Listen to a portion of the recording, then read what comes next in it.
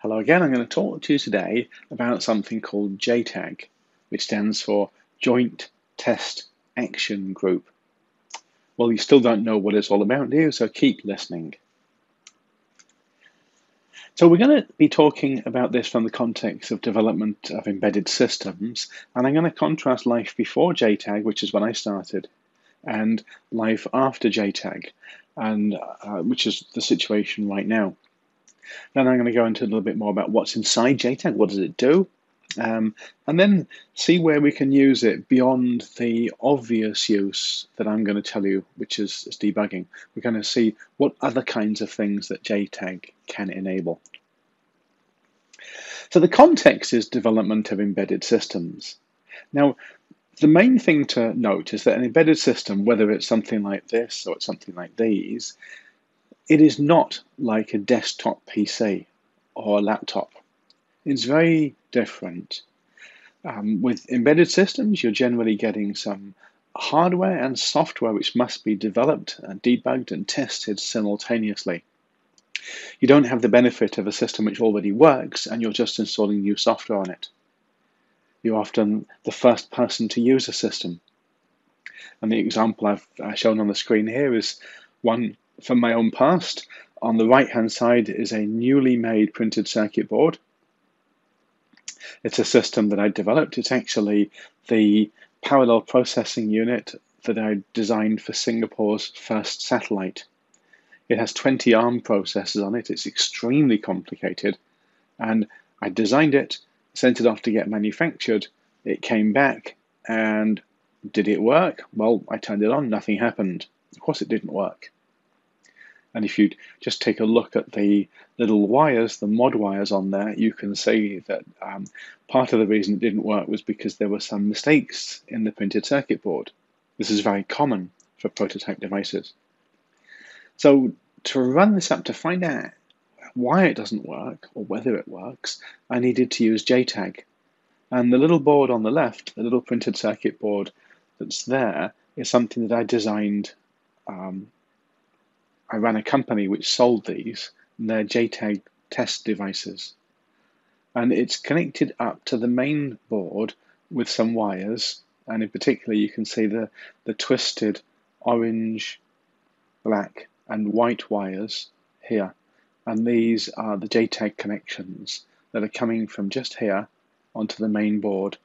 And there's a ribbon cable, the grey flexible cable, coming from my Jtag device, and that's connected to the back of a laptop in the days when laptops had parallel ports. So this is about development of embedded systems in particular, and we have to recognize that there's different phases in the development process.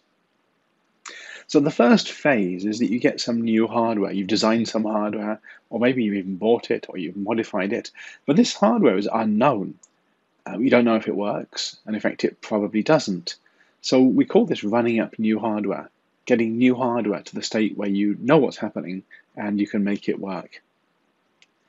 Then you develop some software, and you put the software on that hardware, and that involves running up new software. At the beginning, we're often running up new hardware and new software together. But once the hardware is sorted out, then anytime we get new software, we're running up new software on old hardware, which is a lot easier. Embedded systems have a high level of integration between the hardware and the software. They're often controlling things in the real world using sensors and so on. And there's this interaction between hardware and software. Means we need to debug that interaction. We need to debug hardware, we need to debug software, but we need to debug the two of them together. And it makes life fun and difficult.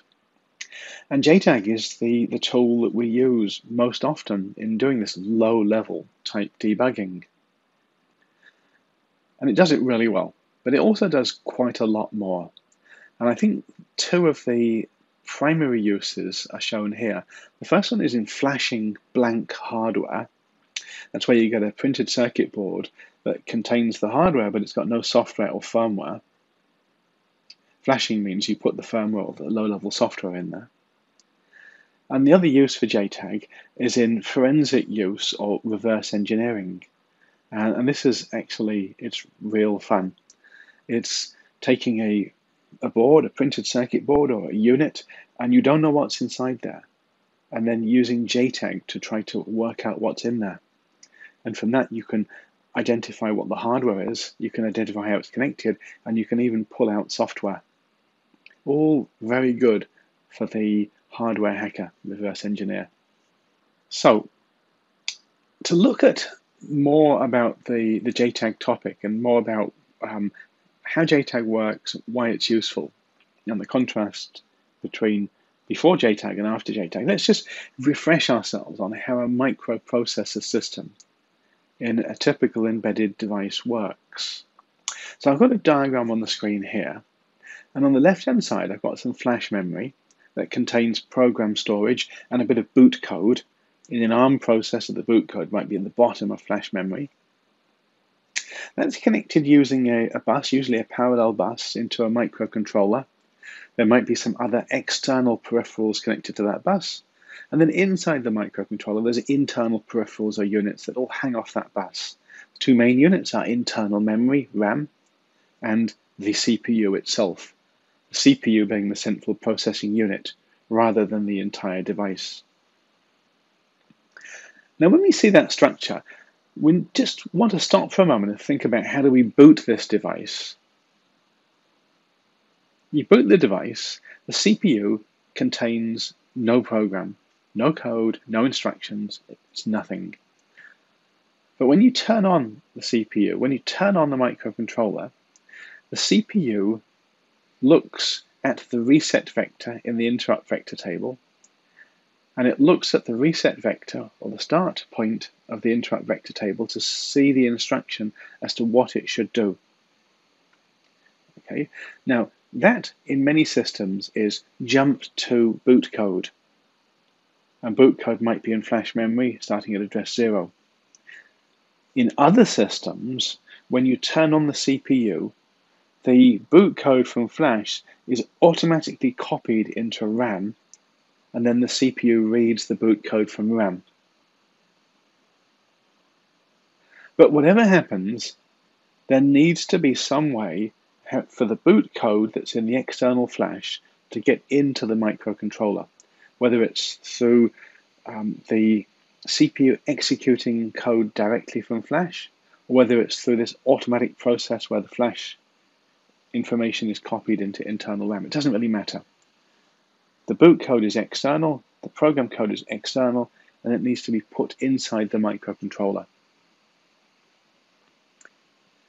Now, in normal usage is that the CPU has turned on, the microcontroller is booted up, and it's running some code, and it needs to run some more code.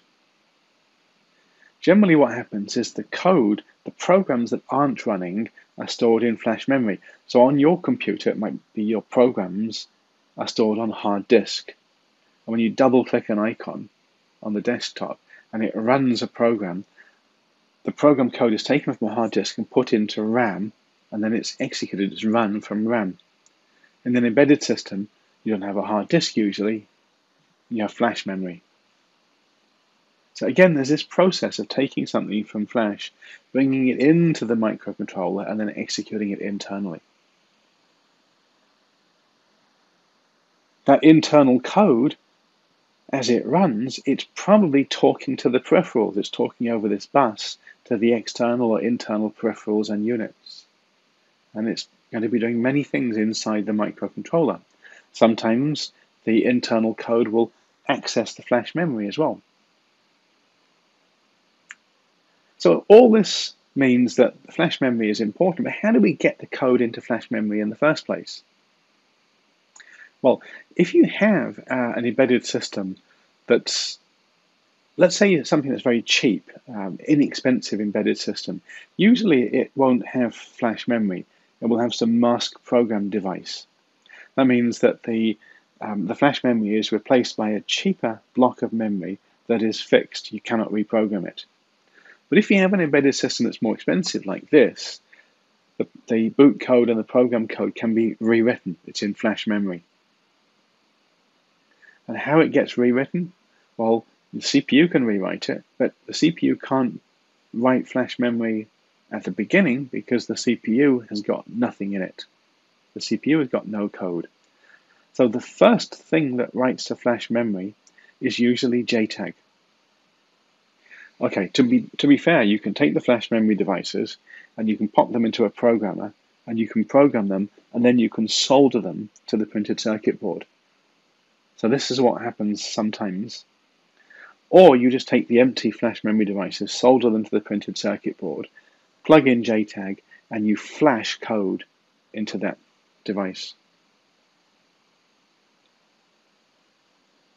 The last point I want to think about here is, how would you analyze the system? How would you hack this system?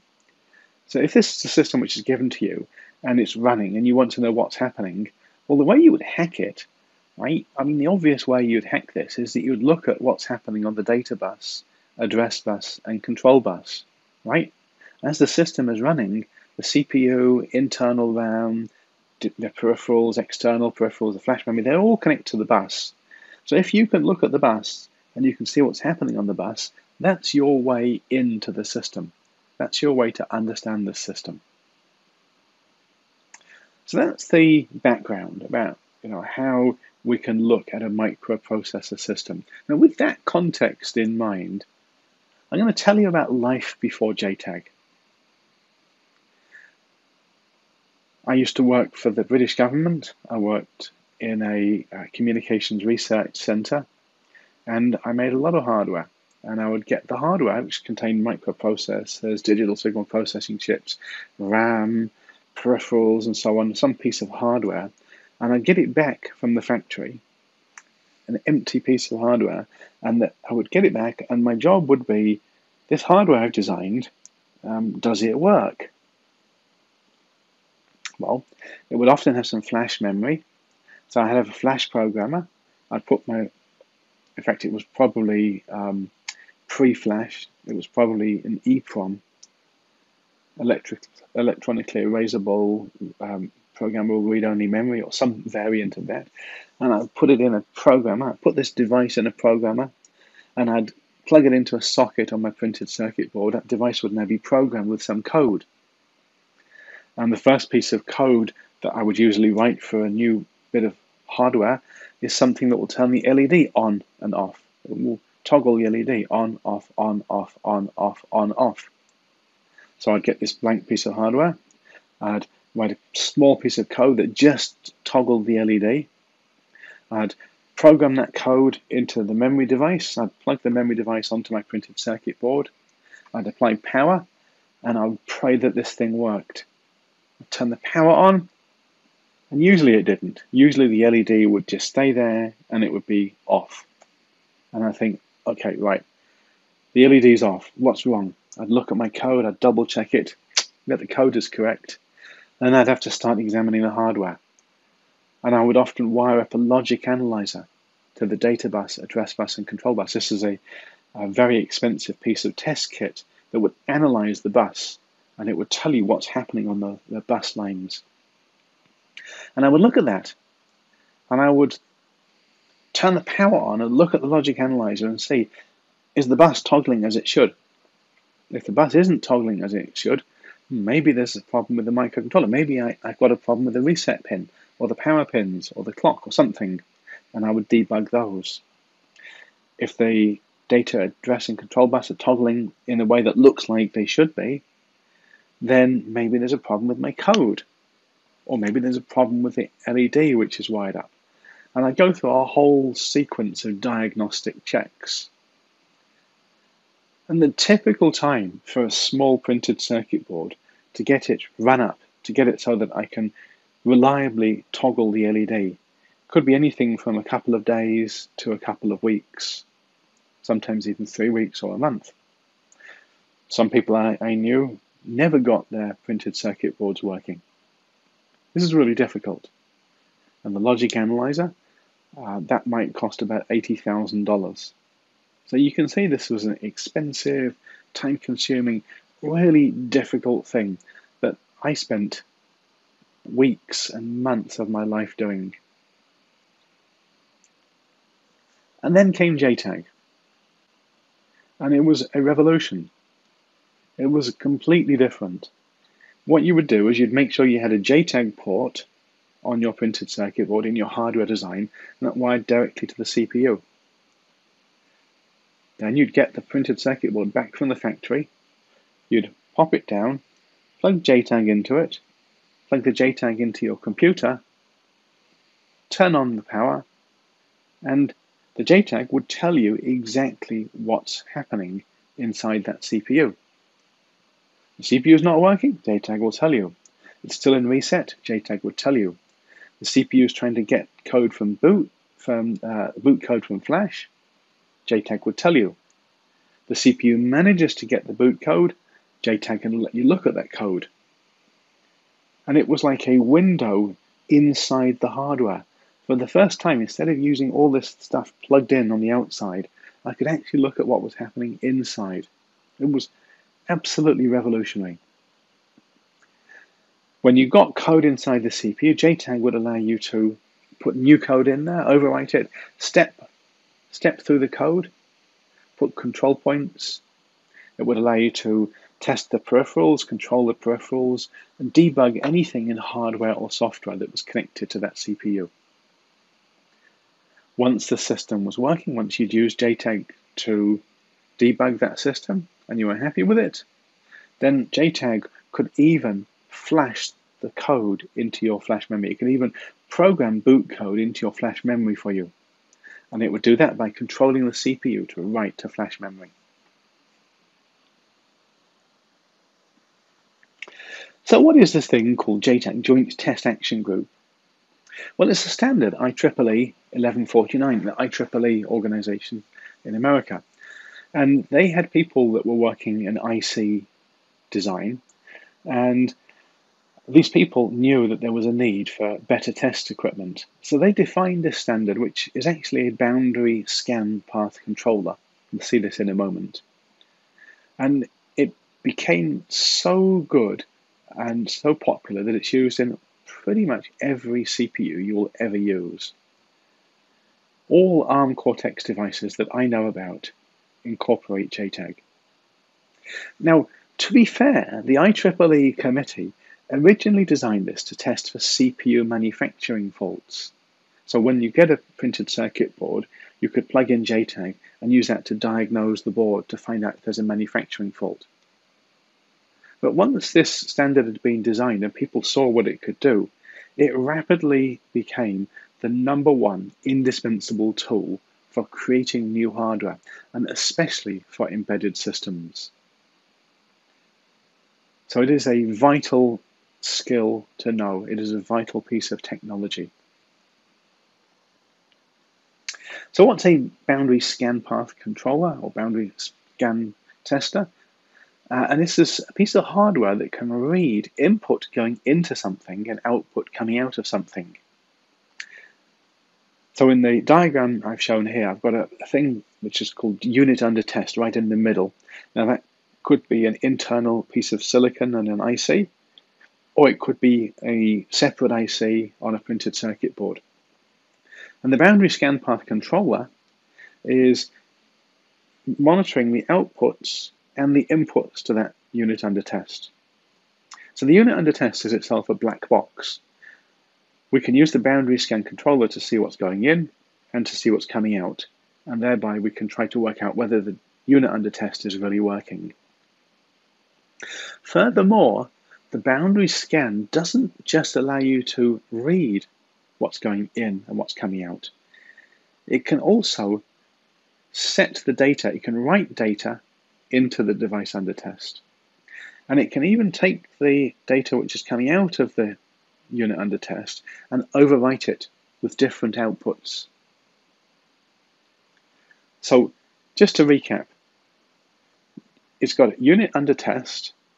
The boundary scan path controller can look at everything going into the unit under test, and it can control what's going into it. The same boundary scan controller can look at what's coming out of the unit under test, and it can even overwrite what's coming out of the unit under test. And it can do this for several units under test, shown on this page. On this page, we've got an internal unit, an external driver, and a serial port driver. And each of those has a boundary scan path control port connected to it. It's just an example, and it shows a little bit more about how the boundary scan controller works. It's a serial bus. It goes around in one direction. Okay, you can see that with the arrows. And that bus contains data, and it contains control signals and a clock.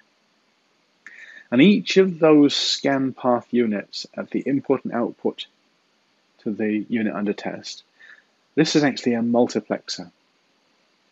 So we can see that the serial information going into an internal unit is going through this boundary scan path serial parallel multiplexer.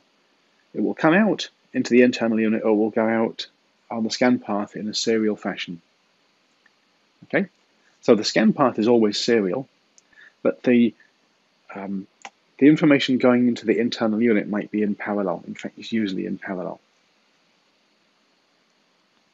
The only other thing to note is the test I/O port, which is the thing that connects to the Jtag controller. This is actually from an ARM processor.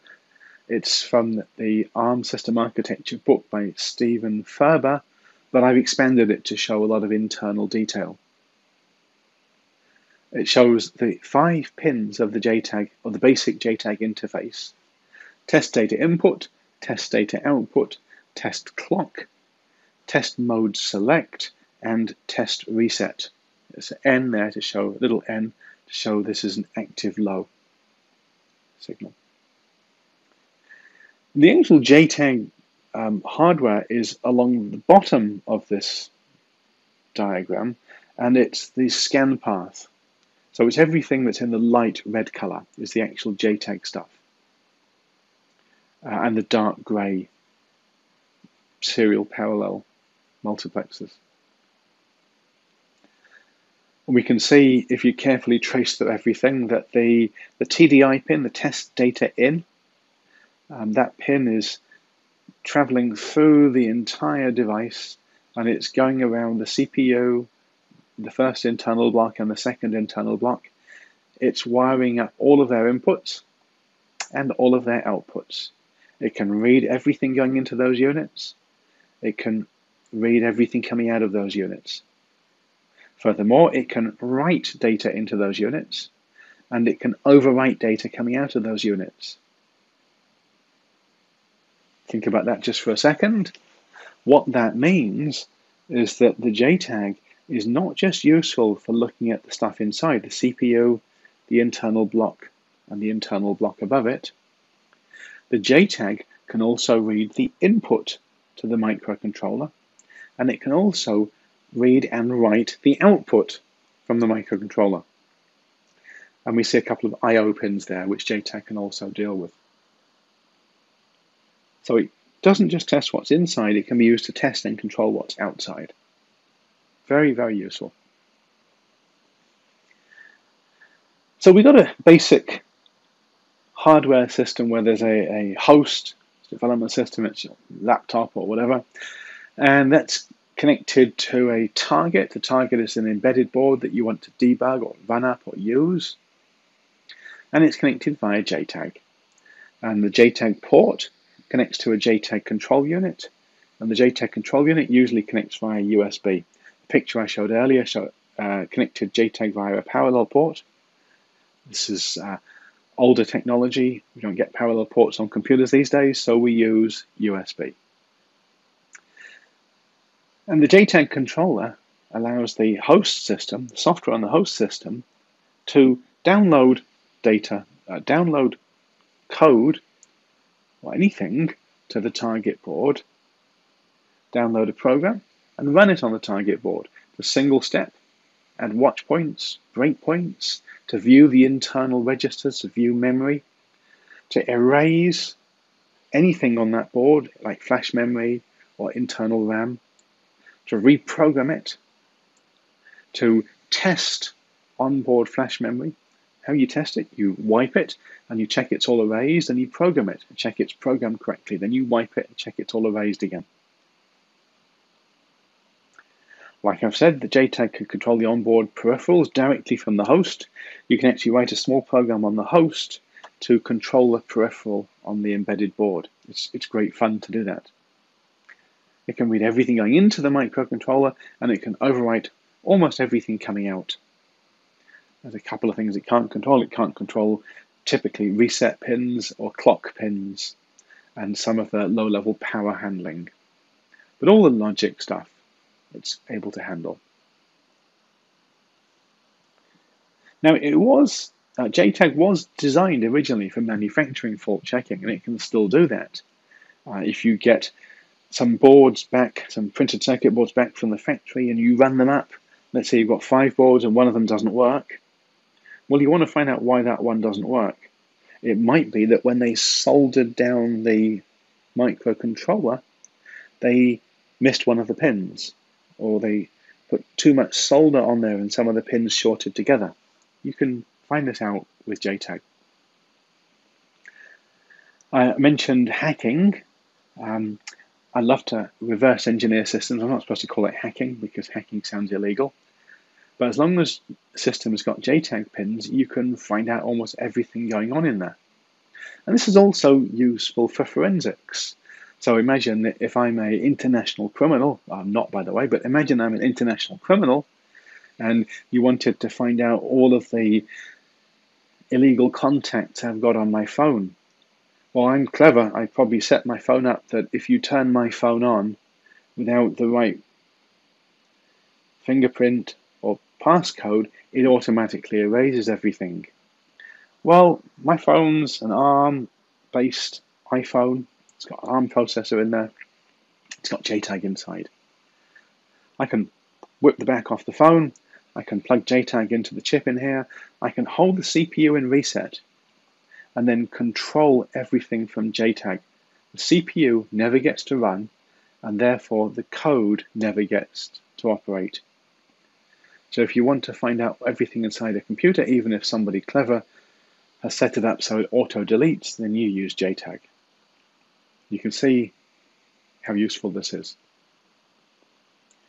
If you happen to be somebody that's very paranoid about security, you should also realize that Jtag could be used for man-in-the-middle attacks or monitoring. I mean, Jtag can check everything coming into a computer and everything going out of it. It can also modify that. This includes when your computer is set up to do online banking. Jtag could potentially be used to monitor and change that. So with every very powerful tool, there's also some safety concerns. So with that, we've talked about development of embedded systems. I talked about what it really means to develop embedded systems. I gave you a bit of background, showed you some of the internals, what happens when you boot a system and when it runs. I gave you a little perspective about life before Jtag and life after Jtag. And I said very clearly life after Jtag is way better than life before. I talked about what Jtag is, what it can do, and how you can use it beyond just debugging. As you probably guessed, I love Jtag.